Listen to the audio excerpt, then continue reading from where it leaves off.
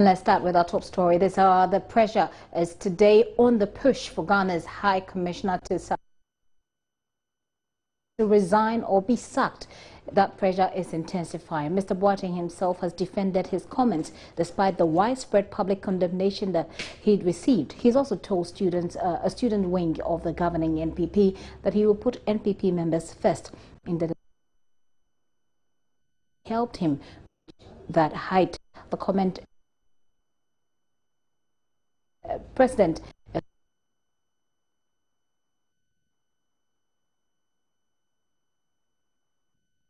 The New Patriotic Party set an agenda for jobs in 2016 as they campaigned vigorously for a change in government. After winning the mandate to rule, President Akufo-Addo gave strong indications that all Ghanaians, no matter their lineage or political affiliation, fully benefit from state resources. We must restore integrity in public life. State coffers are not spoiled for the party that wins an election, but resources for the country's social and economic development. I ask you to be citizens. Citizens, not spectators. Citizens, not subjects. Responsible citizens, building your communities and our nation. I will serve the public interest with courage. I will speak for greater justice as well as compassion. And I will call for responsibility. And I will live it as well. This is my solemn pledge. Thank the Almighty that I'm able to say with pride, I am a Ghanaian. However, comments from leading members of the MPP seem contrary to what the president has been preaching. Here is Acting General Secretary John Boadu. There are others that didn't believe that the MPP can deliver. There are others, when Nana Addo Dankwa Akufo-Addo over the years was saying that there's a need for us to have free SHS. There are others that didn't believe. So if now we are implementing it and there will be one hot meal per school, you want me to give the contract to an NDC person who didn't believe it? No. We will give it to somebody who believes in the program and policy so that we can deliver our duty. That's all that we are talking about. So it is, for instance, the NDC had implemented the school feeding program for some time now. People are complaining about it. Their term of office has ended. The term has ended. So if they are recruiting different caterers, obviously, MPP people, as we are, we even know how to cook better. You understand? So there's nothing wrong in getting our people to be part of this government program, especially where our people are the ones who believe in Akufo-Addo's vision, who believe in the MPP vision. And now, George Ayisi-Boateng, the president's representative in South Africa. The job market is choked and it is highly competitive. This government is doing its best to create job opportunities. And me, for instance, I told my people over there that my first meeting with them, I told them that it is because of MPP that I'm here. So MPP man is my priority.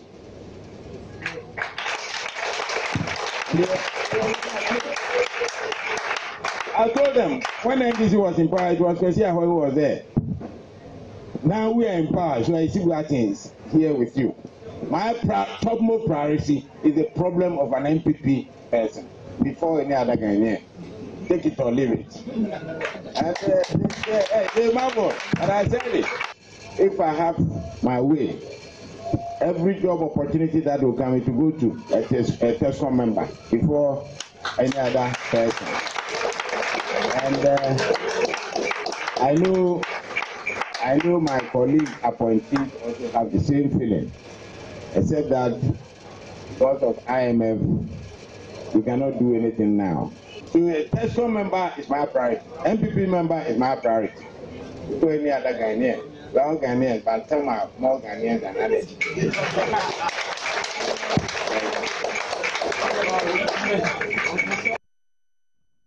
Well, I don't know how you feel, whether you are more Ghanaian than others, but the comments have actually angered many Ghanaians, and they are demanding his dismissal. Well, we picked some views from the streets of Accra and Kumasi. Let's hear that from Kumasi.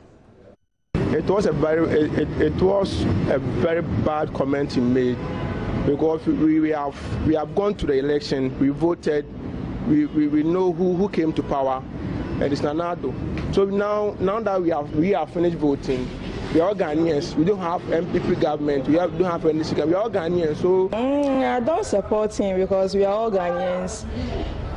So we are talking about Ghanaians, not NDC and MPP. So I don't support him.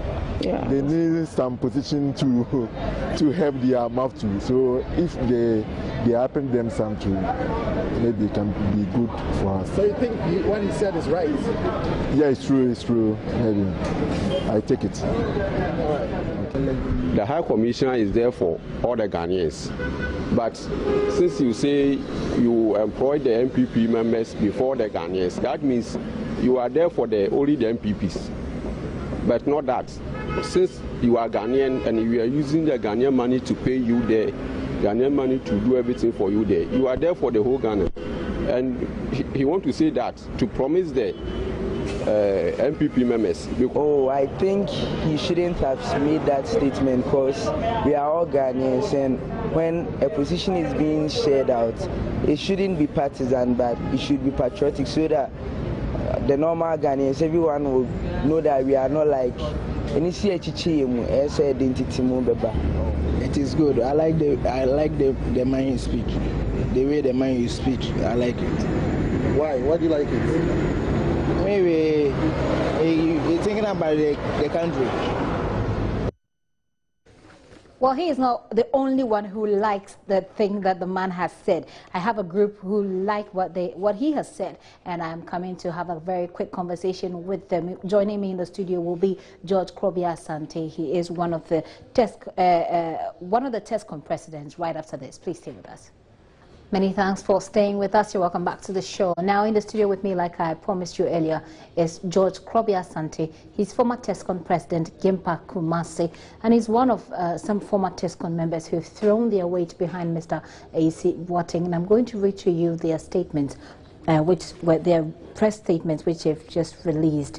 Let me start by reading it for you. It says, So first of all, the subject, the subject is, we are proud of you. H.E. Ayisi-Boateng, past TESCOM president in Ashanti region. It says, we, the past TESCOM president, bring you greetings from our homes. Although, and I want you to pay critical attention to this part that I'm going to read. Although unemployed and waiting patiently for the right time to be fixed, we wish to state emphatically that we are very proud of you, His Excellency Ayisi-Boateng, the High Commissioner to South Africa. We have heard and read diverse backlash and attacks from the, quote, babies with sharp teeth in opposition regarding your statement at a TESCOM meeting in Kumasi, at Kumasi Technical University, that TESCOM members are your priority, and to that extent, NPP members. Onipenya, all right, there's another one. It says, you have been our source of inspiration during our days in opposition, and you continue to inspire us. Traveling from South Africa to attend our program alone tells us to do more, since there is hope for the future, because we are always remembered by you. That's also another point that I want you to take critical note of. Onipenya, affectionately called, has proven beyond reasonable doubt that he has TESCOM members at heart, and we also pledge to present anytime you call, to be present anytime you call on us. We are going to be present.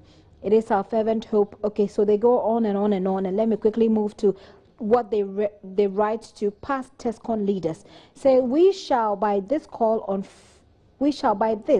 former and past TESCOM leaders in government to turn to TESCOM members and aid us, since they are our source of inspiration. We shall, however, forever be grateful to the likes of lawyer Justin Kodria Frimpong, CEO of that is a youth employment agency, lawyer Henry Nana Boache, aka Nana B, deputy CEO of NSS, National Service Secretariat, Mr. Nelson Owusu-Ansah, Ashanti Regional Youth Organizer and the Ye Director, and many others for their immense support to TESCOM in Ashanti. We recognize your efforts. They have made TESCOM members their priority. and we really appreciate it. To the opposition NDC, you're saying that our only advice is for them to concentrate on fixing their tattered party, as the KB's report is suggesting, and stop creating something out of nothing, because we all saw how they treated our 10 counterparts. Okay.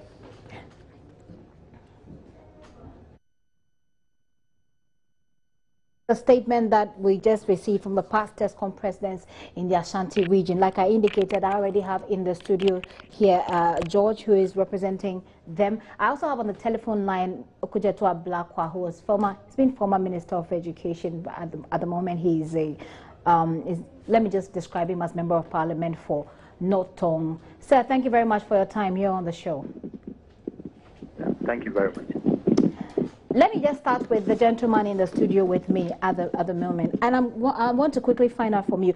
I've seen this statement that you released, and it sounds very personal. It sounds patronizing, it sounds personal, and it sounds like you're really saying this because you want to be fixed, like you say in your very first paragraph. Okay, thank you very much, Gifty, for the opportunity you've given us. And I must say greetings to your lovely viewers out there. Our statement is never discriminatory, nor very personal, just as you indicated. But all that we're seeking to do is that we want to encourage party youth, we want to encourage party members to continue to work hard for the party. And if anybody decides to do this to motivate the youth of the party, I personally don't see anything wrong with it. And in any case, what function did the man attend? His Excellency Ayisi-Boateng was on a purely sponsored party function. Okay. When you talk of TESCON, we're talking about Tertiary Education Confederacy of the MPP. It is a body in our tertiary institutions that seeks to champion the ideologies of our party MPP.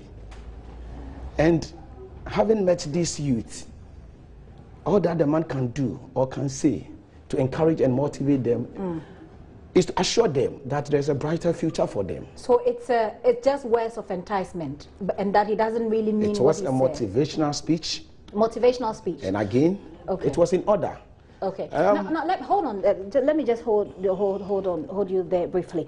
If you say it was motivational and that it gives you hope, you have gone to university, your colleagues have gone to university, and what we seek to do in this country when we put people in universities is to develop their brains, so they look out for the people in society. To what extent are you looking out for people in society when you are calling such a speech, which is obviously discriminatory, obviously unconstitutional? You call that motivational? Thank you very much, Gifty. That is where people like Honorable Okujetua Blakwa were getting it all wrong. The man did not just started by saying TESCON should be given priority or MPP youth should be considered as the only Ghanaians or as Ghanaians more than other section of our people. But that's what he said. The statement was, the man was advising the student. He mentioned 3 Ds, which talks about development, it talks about dissemination, and it talks about defense. Let me pick them one by one. We'll have to, be a bit quick with this so that we can be able to. We understand that the Member of Parliament, the ranking member of the Foreign Affairs Committee, who I have on the line, has to go for a meeting. So, you say he got it wrong. At what point? I never said the man got it wrong. No, you say the Member of Parliament got it wrong. Why do you say so? Because, so he can respond. Because His Excellency Ayisi-Boateng spoke about the need for the party youth to develop their capacity. He spoke about the need for the party youth to follow government so as they will be able to explain the policies of the government to their peers, wherever they found themselves. Then the man again spoke about defending the party's policies or the government policies, since that is the government they themselves formed. I see. Are you getting it? I see. Let me bring you into Mr. Okujetua Blakwa. What are your thoughts? How do you react to this? Well, thank you very much. Good afternoon to you. Good afternoon to the young man in the studio. And good afternoon to our distinguished viewers across the globe. First of all, we need to appreciate the fact that so many officials of the current government and leaders of the New Patriotic Party have addressed TESCON functions. I'm sure the young man in the studio, I didn't hear his, I didn't get his name. His name is George Asante. Thank you for the assistance. Yeah. So I'm sure that Mr. Asante will attest to the fact that even on that day, that very platform that was organized, there were many speakers. Why is it that there is only one speaker that has outraged the nation so much? Go to social media, listen to Ghanaians, listen to decent-minded Ghanaians all over, in Ghana, in South Africa, and all over the world. Ghanaians are outraged, and they are outraged justifiably so, because you cannot defend the statement that His Excellency George Ayisi-Boateng made at that TESCON event. Right. One of the defenses, sir, if I may just barge in briefly, one of the defenses which this group of TESCON leaders are putting forward is that they saw how people like you dealt with TAIN members. You know, TAIN is like their counterpart. So they saw the kinds of things that you told them and the kinds of perhaps promises that you made to them. They feel that perhaps this man, Mr. Ayisi-Boateng, has just only reinforced something that's already happening in society, and that he only puts those in words. The young man, Mr. Asante, as I say, Krobia, is clearly on a slippery slope. I really pity him that he will put his face and will allow himself to be used to defend such an atrocious act. Right. And he is a young man who wants to have a great future. He should not defend the indefensible. When you join a political party, it's not everything you defend. When they put you out there, that go and defend the indefensible, tell them that you also have a name. You also want to be a high commissioner one day. So you don't defend the indefensible. You don't disgrace yourself, and you do not put yourself up for opprobrium. Are we not reaping the fruits of a system, a very wrong system, which you helped perpetrate at the time that you were, engaging most of these young people in school? Wouldn't you say that? Because the sort of treatment that you gave to TAIN people. My dear sister, the name of the game is evident. I have spoken at several TAIN events. You will never hear me say these things. I will never say these things, that some Ghanaians are more Ghanaian than others. Right. I will never say such a thing. My wife is from the Upper West region. I'm MP in a constituency in the Volta region. I believe that all Ghanaians are equal. I would never, and if I organize a program, if I was a TAIN executive, and I organized a program, and you came spewing such divisive, incendiary words, I'll walk up to you and say, sir, please, it's not why we invited you. In this meeting, we don't have only Ashantis or only Voltarians or only Northerners who are here as members of our party. Okay. We cut across. We are all one people. So bottom line, there are calls for him to resign or be sacked. And yes. as a ranking member on the Foreign Affairs Committee, I believe this is something that you back strongly. What is going to happen from now? I am told that he is still belligerent and bellicose and continues to say that he has done nothing wrong and he will not apologize and retract the statement and that he is not going to resign. So now, clearly, His Excellency President Nana Addo Akufo-Addo will have to act. He will have to show his ambassador the door. This is a public official who has absolutely no understanding of what it means to be a public official. Okay. We are talking about South Africa, where there have been regular xenophobic attacks. If we allow this High Commissioner to be there, and God forbid there's another xenophobic attack, and Ghanaians are running to the High Commission to seek refuge, this man is going to be at the entrance demanding party cards. Meanwhile, you are paid by all taxpayers. And tell the young man there, the TESCON executive, that it's not only NPP votes of TESCON members who brought them to power. NPP, NDC, we don't have enough votes to propel us to victory. You always must appeal to that 12% floating voters who would not bother getting party cards. So when you go and say that you are High Commissioner, you are polluting and corrupting the Foreign Service staff. You call a meeting and tell them that you are here for NPP members to solve problems of NPP members. And so if the person is not an NPP member, he can wait. Listen to the tape. Okay. What other options available? You are destroying the fortunes of your party. And you don't put your face to such a thing. You don't travel from Kumasi. Okay, so before I make you address my final question, I want him to speak to what you have just indicated. The Honourable Member of Parliament thinks that you're putting your life, your future in jeopardy by supporting this thing this act or this statement by the South African High Commissioner, which almost every Ghanaian seems to be condemning. Thank you very much, my dear. I'm very disappointed in our Honourable Member Okuja Tabrakwa. Why? In fact, if there was anybody in our society called Ghana to condemn Honourable Excellency Ayisi-Boateng, it shouldn't be Okuja Tabrakwa. Why do you say so? And I want to cite it in case he's forgetting. Let me remind him.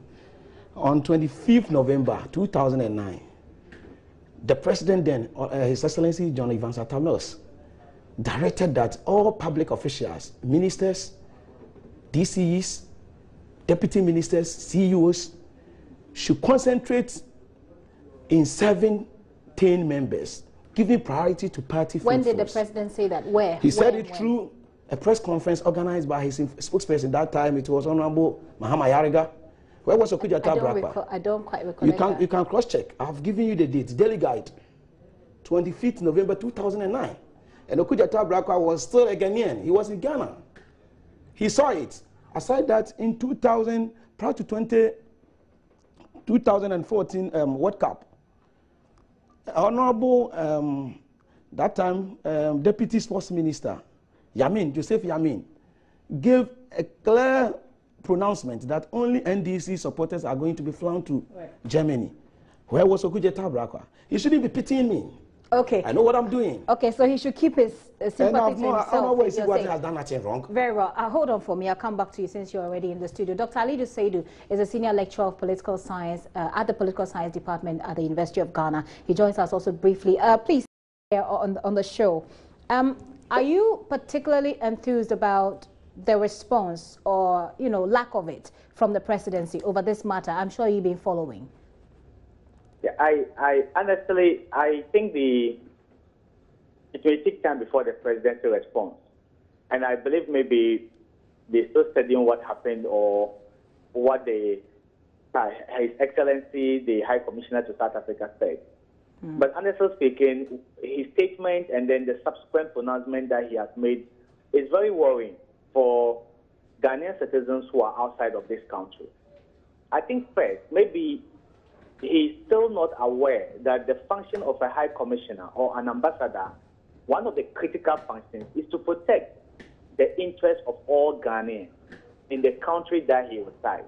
That is one of his most important duties. So if you want to discriminate by looking at the partisan affiliation of citizens in that country, it is very worrying for the safety of our citizens in that particular country. And his rebuttal, I think, is not. I think he said this to please the MPP. But honestly speaking, it is rather it will create so much disaffection towards the party. And maybe he's not aware of the voter dynamics of this country since the beginning of the Fourth Republic. The NDC or the MPP cannot win elections in this country by just having their core group of people voting for them. It's not possible, statistically. So there are some people that we call floating or rational voters who buy into the good policies of the MPP and voted for them. That made them win, even up to 53%. It's not possible that only their supporters can give them that percentage of vote. So if I'm a rational voter and I voted for you and there's crisis in South Africa and I come and you won't treat me that way, so you won't treat me good because I don't have an MPP membership card, then it is going to create a lot of, disaffection. Right. So this certainly has implications. And I just want to make one last point about what the other member said, that the MPP, during Atta-Mills, they said whatever, 10 members should be treated. Yes. Look, it's simple. why did we vote MPP? Why did they vote NDC out?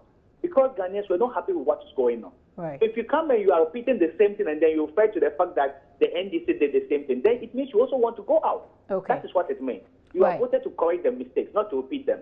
Not to repeat them, to correct the mistakes. Sir, thank you so much. Dr. Ali Duseidu, a senior lecturer at the Political Science Department of the University of Ghana. Honorable Kujata Blakwa, finally, what options are available to Ghanaians if the presidency continues to remain silent on this matter?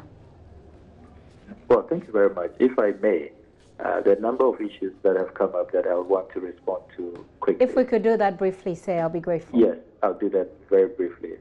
On the statement that His Excellency Professor John Evans is supposed to have made, we all recall, and the records are there. President Atamil spoke at the time that there was some agitations amongst foot soldiers complaining about lack of access.